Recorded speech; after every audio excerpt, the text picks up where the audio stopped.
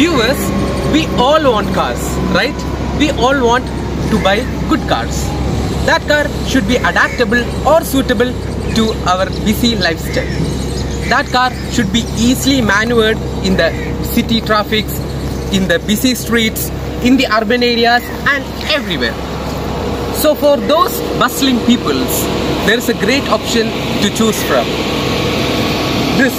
This Italian beauty, the 500, would be the best because this is quite affordable, comfortable, good looking and powerful. Hello viewers, Namaste and welcome to Vehicle Mania. I am your host Pranav.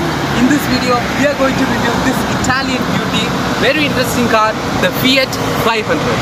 Hit me with the horns!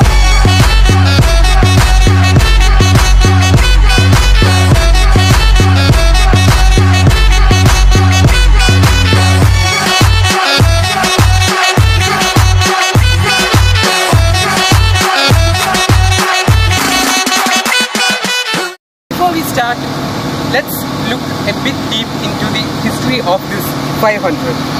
The Fiat company launched the Fiat 500 in the name of Cinquecento, the Cinquecento, in the year 1957. And after the 2 years of its launch, they launched the sport version of this. And years by years, they launched new models. And unfortunately, during the year of 1975, the production was ceased. And this Fiat 500 or the Cinquecento was replaced with the Fiat 126. And the Fiat 500 was reborn during the year 2007 with its 50th anniversary. And this one is the latest model of the Fiat 500. This is the Fiat 500 and here is the Fiat logo. And these are the projector headlamps, halogen indicators. Here is the LED DRLs.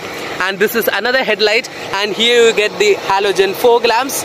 That sound of a projector type of design is given, and surrounding that there is a chromium finish, and here is also a chromium finish given over here. And these are the functional air vents. That's great, something that Fiat has done. Here is a towing hook, and these are the grills of the vehicle. Here is where you keep the number plate, and this is the air dam. And let's open the engine of the vehicle, and you need to click a button over here, and that's how you open. This is a 1.4 liter 4-cylinder engine, DOHC engine that produces 100 horsepower. As you can see, it is written over here. And you don't get hydraulic studs, but there is insulation over here. And now let's close the engine. And these are the wipers of the vehicle, and you can see the Fiat badging even on the wipers too. That's something, attention to detail. And now let's see the side profile of the vehicle. You know, the side profile looks like a small mountain, right? The design is actually great. The length of the vehicle is 3,571. The wheelbase is 2,300. The height of the vehicle is 1,488 millimeters, and the width of the vehicle is 1,893. These are 16-inch alloy wheels with 500 badging even in the rims of it. And these are the side rear view mirrors finished with graphite matte finish, and you can see the sport badging because this is a Fiat 500 Sport Edition. And here are the side turn indicators, and this is the handle to open the door and see the interiors. And here is a rear glass for the rear passengers. Here is the front glass. The front glass is actually huge, as we have seen in the Suzuki Jimny. You know, the length of the door is actually very big. Here is where you fill the petrol. The fuel tank capacity of the vehicle is 35 liters. And while coming to the back, you can see, I felt like it looks like a Rolls Royce because of the side, or what to say, the brake lights and the park lights. And it's look like a mini Rolls Royce. If someone wants a mini Rolls Royce, then this one is the best in the city. And here is the park lights and brake lights together attached over here. Then you get the halogen indicators, and here you can see the 500 badging. Here is where you keep the number plates, and this is a Fiat logo. These are these rear wipers, and here's the rear washer and a high mount stop lamp. And this is the antenna. It's a long antenna, not a shark fin. And well, here also you can see the rear lights and there's a 500 badging, I think I said earlier. And while looking back, there is only one silencer. Anyways, Fiat have done a great thing. They did not add any fake silencers or nothing, fake exhaust. That's something great by Fiat. And you can see the honeycomb pattern rear mudguards. These are actually black plastic, and here is the rear reflector, and this is the reverse light, halogen reverse light, halogen indicators, and halogen reverse light is actually here. I think they could have kept it over here. That would have been much more better for safety. And here is a towing hook, and that's all about at the back. The design is really simple and beautiful. And yeah, there's a spoiler too over here, and there's a small sunroof, not a panoramic sunroof but a normal sunroof over here. Now let's explore the interiors of the vehicle. Here is the door handle, and when you pull it, it opens, and while you sit it, it's really great. And there's a you don't feel that you are sitting in a tiny or small city car. Here is the steering wheel. It's actually great. You can control it with your one hand. And here is a Fiat badging. The design is actually type of a concave shape, and this is the horn of the vehicle,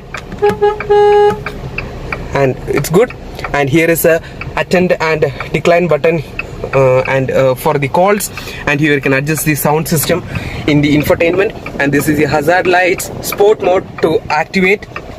Now the sport mode is off, and the sport mode connected, as this is a sport edition. And this is for the fog lights, switching and on the fog lights. Here is a temperature controlling button for the AC vents, and this is to increase the speed. And you can see the speed have increased a lot. Now let's reduce it, and you can see the sound also increased. Here is also an auto mode for the AC. If you click it, it will operate on the auto mode, and to switch off it, you can click here. And here is for more cool, and here is ASR off. I'm not sure about what it is.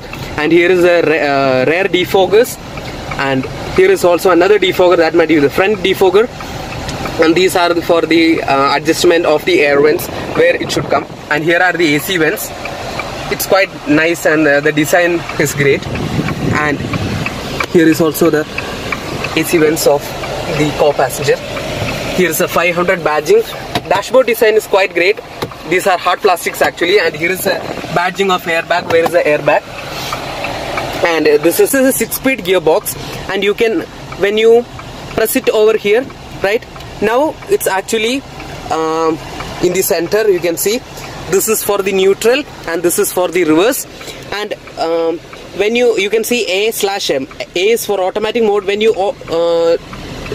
you press it over here, you can see that it changed into the manual mode. When you change again, you can see it changes into automatic mode. So in the manual mode, you need to shift it continuously, and you can increase the speed by pulling down, and you can decrease the speed by pushing it up.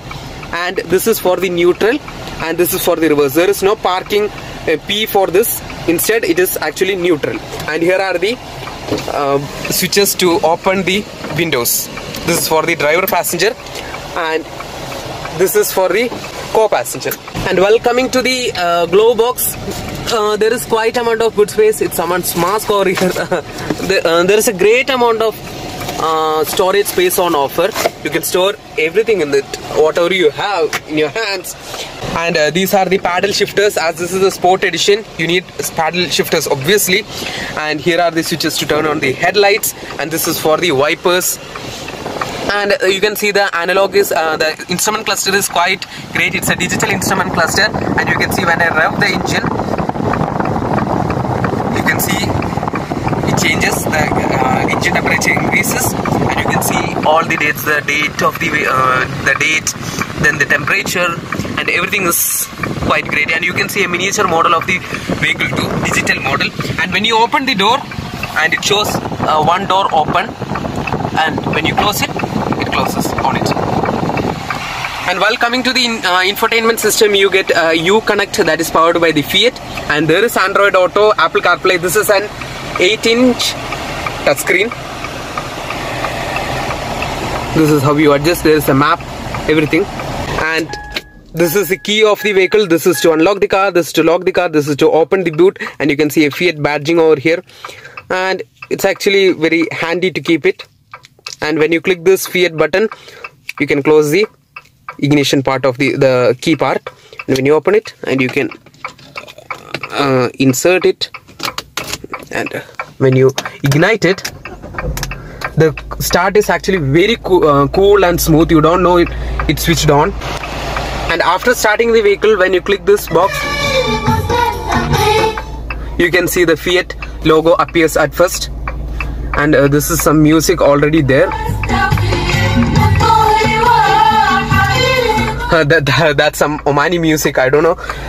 The speaker system is quite great for the music lovers. This is another great choice to choose. And here you can see the auto dimming mirrors. You get auto dimming mirrors in it. The middle rear view mirror. And here is the, I don't know if you can see it, to open the sunroof. This is a small sunroof actually, and to open it you need to click a button over here, and it opens the first layer. And to open the second layer you need to click this, right, and you can open it. And to close it, there's a front button. When you click it, and you can close the second layer, I mean the first layer. At this side you get the buttons to control the side rear view mirrors too. Now let's sit in the back and see the rear passengers comfortability. Now let's get into the back. Here you can open it. Here is a hook over here which you need to move it front, and you can recline the seats by clicking over here, by pulling over here. And getting inside is quite easy for the rear passenger. And when you pull it here, there is quite space, legroom is fine. These are the front passengers headrest. This is the driver's headrest. This is the rear passengers 2 headrest. Actually only 2 people can sit. You don't need a passenger middle passengers seat belt, middle passengers headrest for obviously. And here is a speaker system so that the rear passenger enjoys the music what is played in the car. And here is the seat belt for the driver, and for the rear passenger here is the seat belt, and for here too the seat belt is there. The view towards the outside from the interiors is actually quite great. Even the glasses are actually smaller. You can get a good view of the outside world. Actually the thigh support could have been much more better because the seats are really small. It might be to reduce the space of the vehicle. And here you get the cup holders. This is the ashtray, and even at the front you get the cup holder and the USB port, and this is the handbrake of the vehicle. Now let's check the boot space of the vehicle. Here is a small button to open it, and when you open it you get hydraulic studs in it. There's a rear parcel tray in it. Here are the tools to change your wheels, the stepney wheels, and here is the stepney wheels. These are actually 14-inch, not the 16-inch what is offered for the real wheels. And this boot space is actually 185 liters. You can increase it by folding the seats into 50:50. There's a button over here. I don't know if you can see it. Here is it. It is. And when you click it, you can fold it into 50:50. Wait.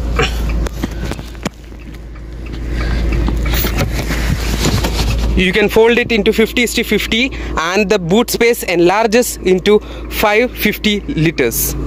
Now that's a really great amount of boot space on offer for a small city car like this. From outside, I actually misunderstood this vehicle to be a small and tiny car, and I did not even expect this much boot space to be on offer. But that's something really great done by the Fiat for the busy peoples in the busy cities, in the busy streets, right? Now let's close it. Yep, it's actually really easy to open and close. And here we are closing the boot too. So here we are driving the Fiat 500 sport model. The ride is quite nice, but the suspension is very stiff, as this is a city car. The front suspension is the MacPherson, and the rear suspension is the torsion axle with specific calibration. The Fiat company claims that this car would go from 0 to 100 within 13.8 seconds. 0 to 100 km/h in 13.8 seconds. And the top speed of the vehicle is 162 km/h.